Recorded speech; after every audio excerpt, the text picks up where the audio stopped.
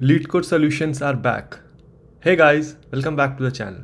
So this channel, Every Data Science, is all about trying to learn the different concepts in learning science by practicing a lot of questions. So recently, Leetcode came out with a new subsection called Pandas, whereby you can solve a lot of these questions using Pandas library in Python. If you are new to this channel, I have solved close to 200 easy, medium and hard level questions using SQL. The link of that entire playlist will be in the description box below. From this video, I'm going to solve these questions using Pandas library. And don't worry if you don't have Leetcode premium subscription. I right now have Leetcode premium subscription, but even if you don't have, I'm going to add the schemas in the description box of each of these videos so that even if you don't have Leetcode subscription, you can still, make up these tables and write your Python code in, let's say, Jupyter notebook, etc. Right? Okay. So in this video, I'm going to solve this question on Leetcode regarding combine two tables using Pandas and try to walk you through how we can develop solutions to such problems. The difficulty level of this question is easy, and this question has been asked in Apple, Microsoft, Amazon, Google and Adobe interviews. Okay, and this is how the Pandas schema looks like. Don't worry, I will just copy and paste it in the description box below as well. If you want to copy this into Jupyter notebook and want to try this out on your own, even if you don't have Leetcode premium subscription. Okay, let's jump right in. The question reads, right, the question reads, there are two tables, right, person as well as address. personId is the primary key or the column with unique values, non-null unique values for this table. This table contains information about the ID of some persons and their first and last names. Okay. There is another second table, 4 different columns, and these are their data types. addressId is the primary key, again column with unique values. Each row of this table contains information about the city and state of one person with ID is equal to personId. We are asked to write a solution to report the first name, last name, city and state of each person in the person table. So each person in the person table. If the address of a person ID is not present in the address table, report null instant.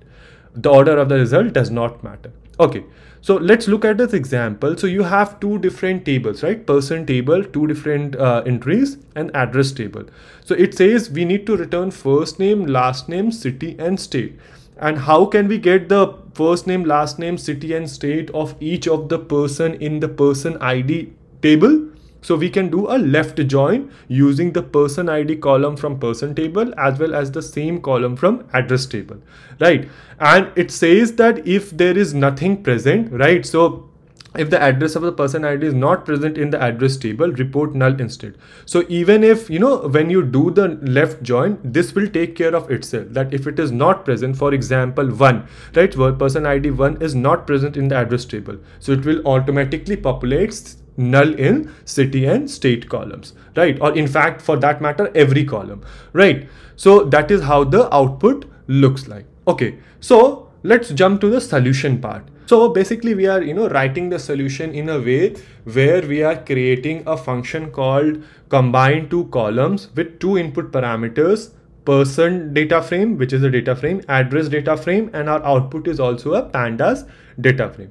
So basically what do we need to do is we need to perform a left join, right? So how can we perform joins in pandas? We can use the dot merge method, right? So we can write, okay, result, right? Result is equal to pandas dot merge, right? Then first data frame, right? So first data frame, we need everyone from person table, right? So we need to keep person on the left. Then we need to join it with address table or address data frame.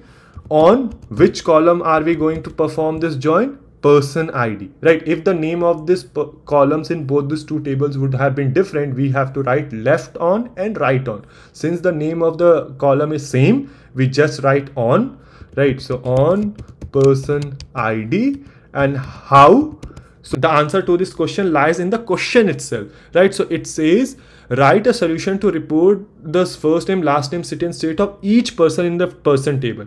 So it does not matter if something is present in the address table or not, but everything from the person table has to be there in the output, right? So that is why left, right? Okay, so this will perform a join.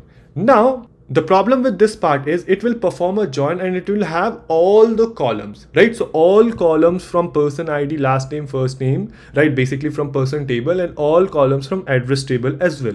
We don't need that. What do we need? We only need the first name, last name, city and state columns.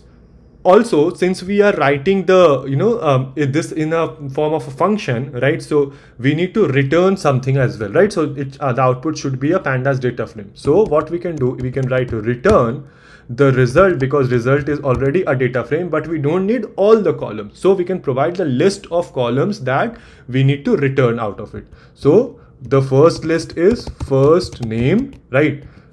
Then last name, right? And then what do we need? We need the city part, and we also need the state part.